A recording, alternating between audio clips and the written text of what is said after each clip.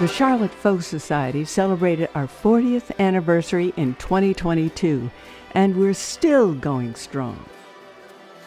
When our folk society came together in 1982, a traditional and folk music revival was happening in communities around the world. But many still felt as though folk music was a thing of the past and had little relevance to modern life or current music trends. Welcome to the International Tosca Music Party. How's everyone? The Charlotte community of 2022 and beyond is growing more diverse every day due to a steady influx of people from many different countries and cultures. Those of you who are ready to engage in this vibrant and diverse community will find traditional music as a perfect avenue to broaden your perspective and get to know folks of all ages and musical traditions. Music has always been the universal language to bridge the gap between different cultures. Every one of our monthly Folk Society gatherings includes an informal jam where veteran and novice players, listeners, and singers all share tunes, songs, and stories. And in that sharing endeavor, they learn how much more they have in common despite differences in cultural heritage. In looking back, we interviewed 4 key individuals responsible for igniting the fire of traditional music in the Charlotte region: Wayne Erbsen, Doug Orr, Fiona Ritchie, and Jim McGill. Their collective efforts provided the catalyst for the founding of the Charlotte Folk Society by Marilyn Price.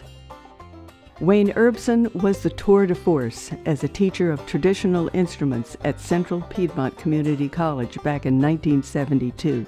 His multi-instrumental mastery and passion for Appalachian musical heritage provided just the spark Marilyn Price needed.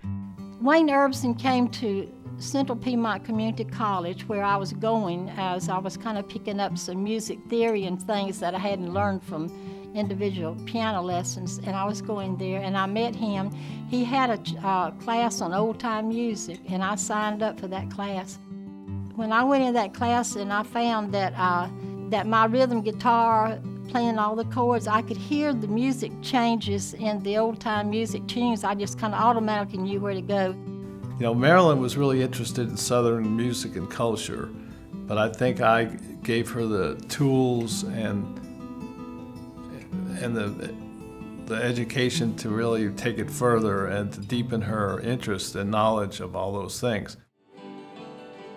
By the time Wayne was moving to Asheville in 1974, Marilyn had already started a jam class at CPCC and organized public concerts on campus. The popularity of Marilyn's jam class over the years gave her the confidence to form the Charlotte Folk Music Society in 1982. In fact, her jam class was where she met Doug Orr, Vice Chancellor at UNCC, and Fiona Ritchie, a recent Scottish immigrant and Celtic music lover. Doug helped establish the NPR station WFAE at the UNCC campus around 1981. Initially, WFAE was folk, jazz, classical, and news. That doesn't happen anymore in public radio. I miss it. But most stations now specialize. They're all news, or all classical, or this or that. But we were a little bit of everything. Late night blues, Tom Hanch's American Almanac, Fiona's Thistle and Shamrock. Fiona Ritchie started the award-winning Thistle and Shamrock radio show, Celtic Music Traditions Past and Present, which has also just celebrated its 40th anniversary and is now internationally syndicated. Music helps us to see, especially acoustic traditional music of the heart, helps us to understand the things we have in common and helps us to realize that we have way more in common than the things that divide us. Once Doug became president of Warren Wilson College in 1991, Jim McGill was hired to design and direct the Swannanoa Gathering Folk Arts workshops in Swannanoa, North Carolina. As an award-winning songwriter and instrumentalist and concert organizer with a lifelong passion for regional Appalachian and Celtic music traditions, Jim was a perfect fit as the founding director of Swannanoa Gathering Summer Workshops. Celebrating its 30th anniversary in 2022, these summer workshops preserve, promote, and pass on music and arts traditions handed down through countless generations. Ever since the workshops began, the Charlotte Folk Society has partnered with the Swannanoa Gathering in providing youth and adult scholarships. What we're trying to locate and encourage are the next generation that will carry forward the traditions. You know, not just kids that are interested in playing, but kids who have the talent to become tradition bearers themselves. You know, we've had some people come as youth scholars who are now touring professionals. The very nature of traditional music that is handed down over the last couple of centuries gives the melodies and lyrics a depth of humanity, from the daily struggle to survive and shape a better world for their next generation.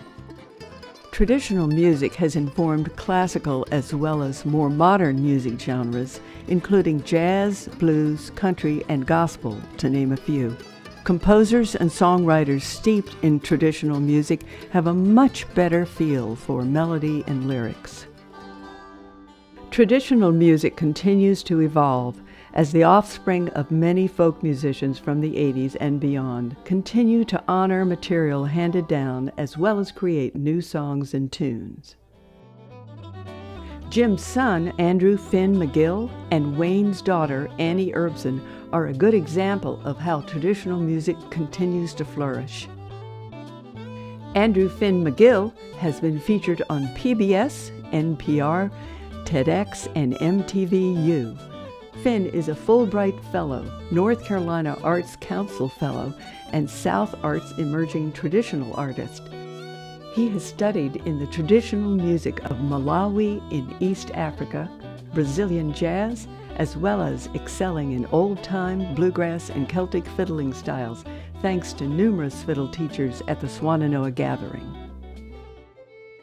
I've been a professional musician for 15, 20 years. I've been a full-time professional musician for the last 7 years. And it's all because I had a great community of people to play with when I was a kid.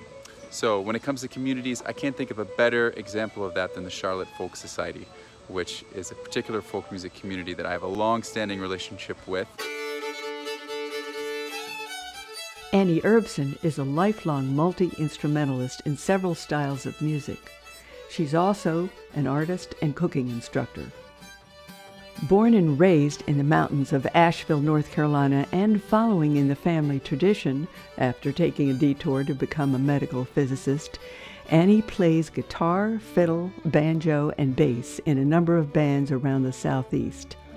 And she teaches cooking classes with her mom at the John C. Campbell Folk School. Annie and her parents together run Native Ground Books and Music, a small publishing company focused on traditional American music, cooking, and folklore. She's the go-to trad jazz guitar player in Asheville, where she lives. The reason that she gets all the gigs is because there's a big trad jazz scene in Asheville. There's hundreds of players, and but she gets most of the gigs because she hits it hard.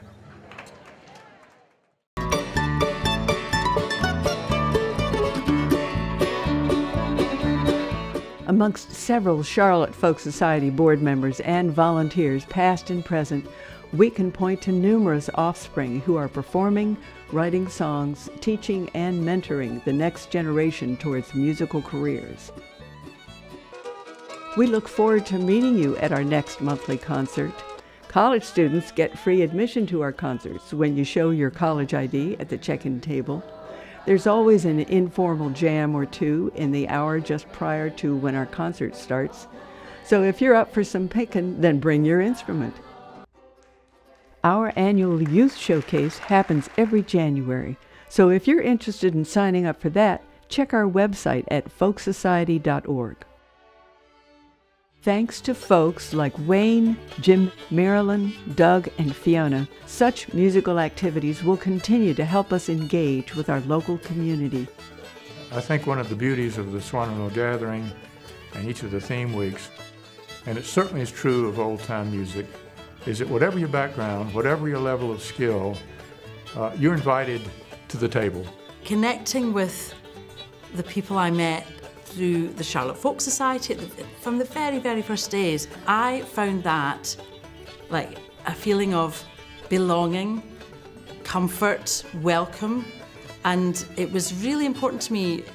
It made me feel at home. I don't think folk music is really going anywhere. I think it's going to be with us for quite some time because, you know, there's a reason that people still sing songs that are 300 years old. I mean, not only are they beautiful, but, you know, they speak to some universal feelings and truths.